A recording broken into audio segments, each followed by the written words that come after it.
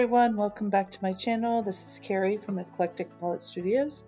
Today I'm going to be experimenting. I have two pretty large canvases. These are, I believe, 24 by 30 canvases, and I'm going to be using a dustpan and or shovel to put some black and white paint down over top of this gradient, and I'm using just Amsterdam, I think it's Oxide Black, and also violet and some titanium white. And as you see, I'm just trying to put a background of gradient colors on the background of this piece. I don't have video of both of them. I just wanted to give you an overall view of both of them. The end result's a little bit different.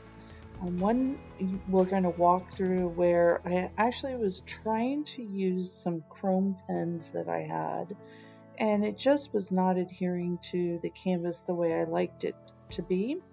I also then tried some mirror foil, and it also was not, no matter what I tried to do with the glue, was not adhering the way I wanted it to the paint.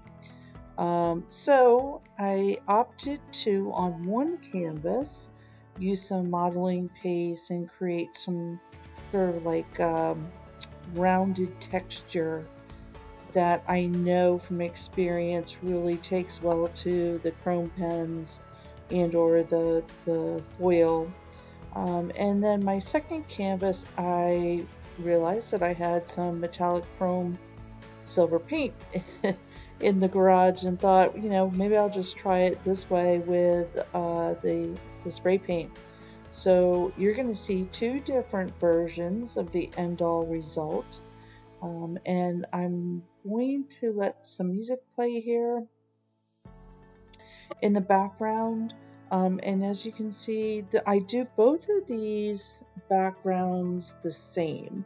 So they may be a little bit different in color with the purple and gray tones, but I pretty much try to keep it the same. So here's the first pass. I apologize, something happened to the video, but as you see, I have layered some black and white paint onto the shovel head, and I'm going to drag that across the canvas. Now I do this on both canvases. They turned out a little bit different on each one, and I did have to go back and use some paint to fill in some areas that I wasn't very happy with. I think my paints were a little bit too thin for this, and I needed to make it thicker. And so that's a lessons learned. This is my first time ever trying to do this type of paint. And as you see here, there was a lot of white that I don't know that I was overly happy with, but I think that I kind of fixed that when we go back in with the chrome. So overall, I was pretty happy with how these turned out. So we'll go to the next step. Now that I'm going to let this dry, I have taped off areas. I just showed you the actual glue. I had tried the chrome pens, and as you can see, they were not adhering to the paint really well. So I decided to tape off areas, and I had some mirror foil. And so what we're going to do now is use the glue, and it's a 15-minute setting glue, and to the side you can kind of see me already starting that. And I do that, and then again you'll see that it just was not working the way I wanted it to, and so we'll show you what we do next with that.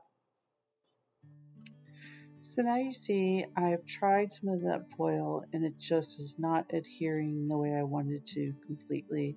It was completely breaking up. So then I tried to go with some chrome paint from Pebeo.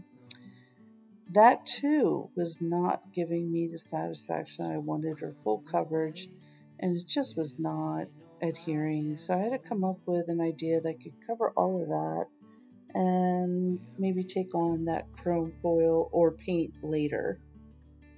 So now I've decided to use some Pebeo modeling paste, which is a lot thinner than most of the heavy ones. And I'm just using, I added some of that chrome paint to the modeling paste, and I'm just using my palette knife to make rounded circles. I decided I used the same technique in a previous dragon drawing. I kind of like the effect. Decided to do that here, and that's what you see me doing.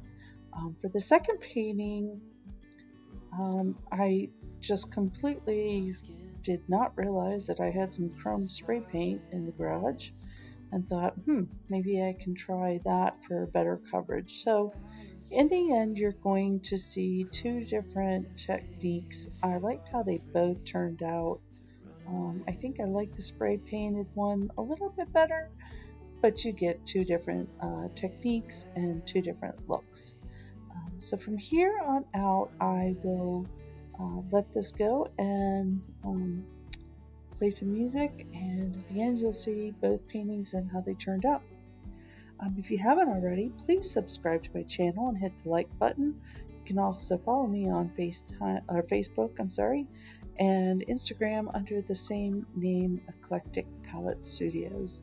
I hope you enjoyed. Thanks for joining me. Have a great week.